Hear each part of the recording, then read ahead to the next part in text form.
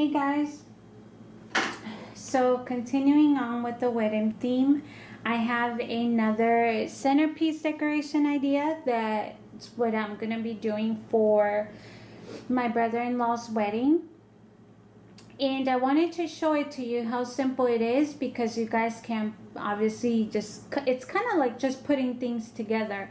So I have this wooden this is actually a cake stand. I picked it up from Hobby Lobby. I mean, not Hobby Lobby. I picked it up from Home Goods, and I'm just removing the tag, you guys. But I picked it up from Home Goods. It was $12.99 on a haul. I don't know how long ago, to be honest.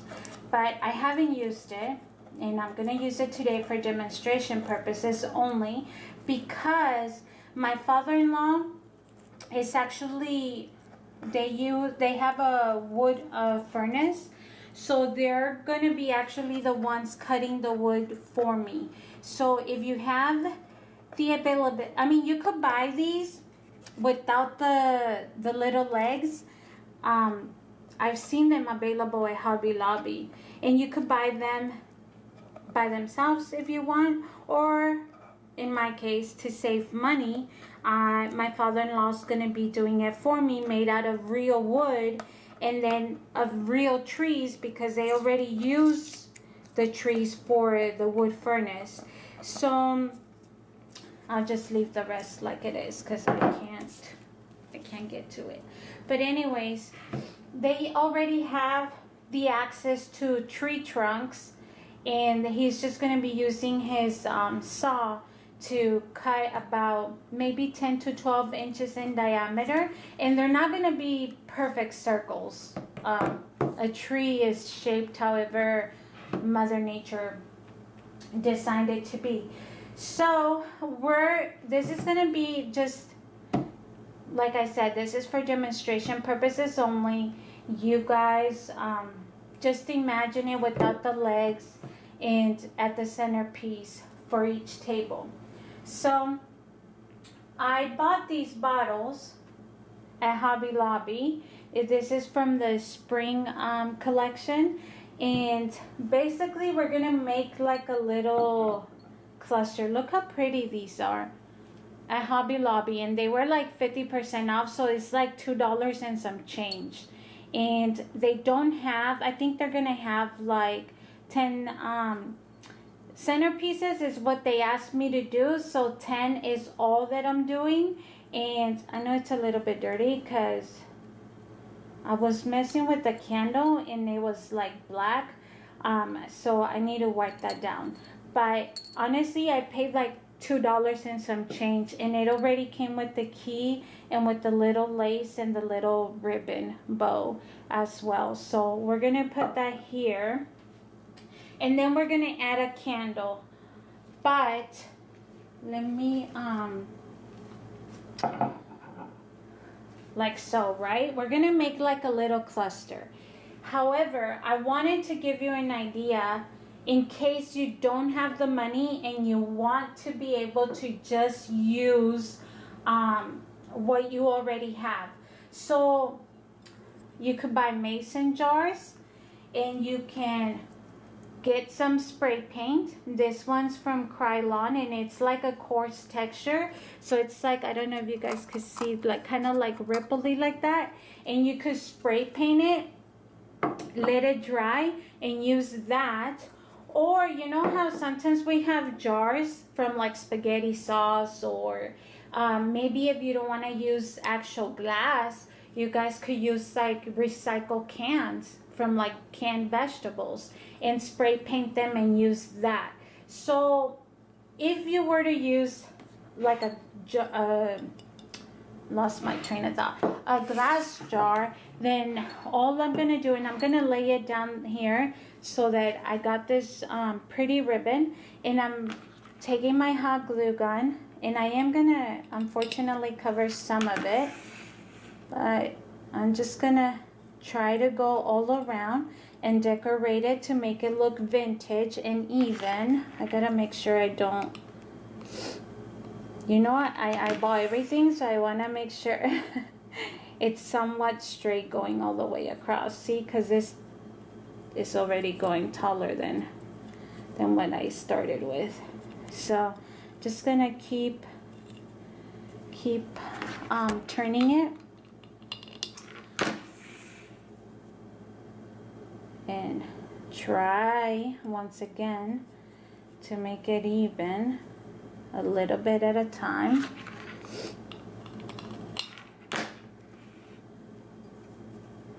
Let's see, like so. I don't even know if I'm on camera, you guys, because I'm like at an angle standing up. And see, like mine is over like this part is taller than this part, but you know what, we're gonna go with it because it's handmade and it'll just be perfect like that. And then we're just gonna cut the excess. What did I do with my scissors? They're right here. So we're just gonna trim, and then we're going to make sure that we put a little bit of glue on the bottom as well. And look how simple. You don't even have to spray paint it if you don't want to. You could just leave them like they are. And so we're just gonna add that to the back. And then I did tell you guys that her colors are blue, yellow, and white. So I have a ton of flowers here. And I'm not very good at putting like bouquets together. So I'm just honestly gonna go with it. I have my husband's wire cutters here, and I hope that my damaged finger works. Let me see. See if I could squeeze, because these ones are like a little thick. Kind of should have waited for Mike to get here. So, see, that one's too short. Maybe I should have taken the... No? No, I don't like it. Let's do one of these and see if this will work. I'm just kind of playing around, you guys, because like I said, I'm not very good at putting bouquets together. How about we get one of these blue roses from here? See if we move that, maybe trim a little bit. Is that too big?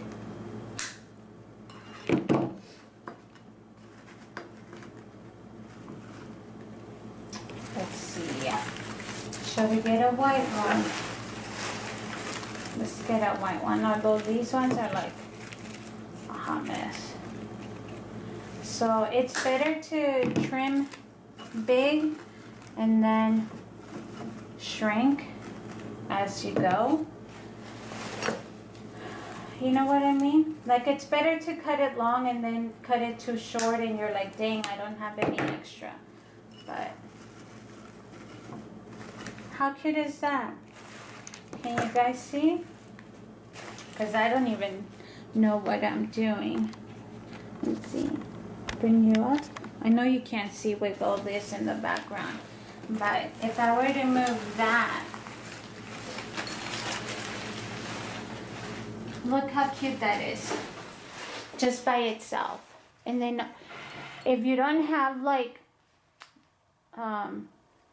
this is a pre-existing candle I already have, but my intent is to go to the dollar store and get those little like small size candles just to decorate in there. Now, my father-in-law has a wood engraver, so he's actually gonna write like their names across the wood and then the date of their marriage. So they're doing that part. They're gonna be doing the wood part and then the engraving part, and I'm just gonna be pretty much putting things like this together. And very inexpensive. I haven't been to the dollar store to buy those little candles, but you guys know which ones I'm talking about. They come in like a little jar, So I'm just going to pick like a brown one or a white one and then just add it, and it's a little cluster of 3. And that's going to be the centerpieces that I'm doing for the wedding. So very simple. I think, you know, if you know somebody that's getting married, you have family that's getting married, it's just kind of putting things together like that make it very inexpensive, and looking for those deals. Like I said, this is part of the spring collection at Hobby Lobby, and they were like $2 a piece. So once again, if you don't want to spend the money buying mason jars or buying bottles like these, go ahead and use your vegetable cans, your wine bottles. You could spray paint them because you know they come in different shapes. So just mix it and put it together, and maybe gave you just another idea for a wedding decoration. Even though this is just a small demonstration, that you guys got the idea of what I was trying to portray, or see the vision. Let me see if I could turn the candle on so you guys could see. I think my only recommendation or reminder is to be careful. You don't want to grab a candle that's like too tall, and then it would be so close to the flowers, because you don't want to set the wedding on fire, you know. Maybe you do. No, let's not say that. But you don't want to set the wedding on fire. So your candle, that's why I want to buy the dollar store ones or Dollar Tree, because the candles are like not that tall. They're probably like this tall. So they sit low enough where the flowers are in, there's enough space between the flame and the petals of the roses. So that was just, again, my simple idea for a wedding table centerpiece. I hope that you enjoyed watching. Very simple, right? Very like put together. And we'll see you soon. Have a good one. Bye.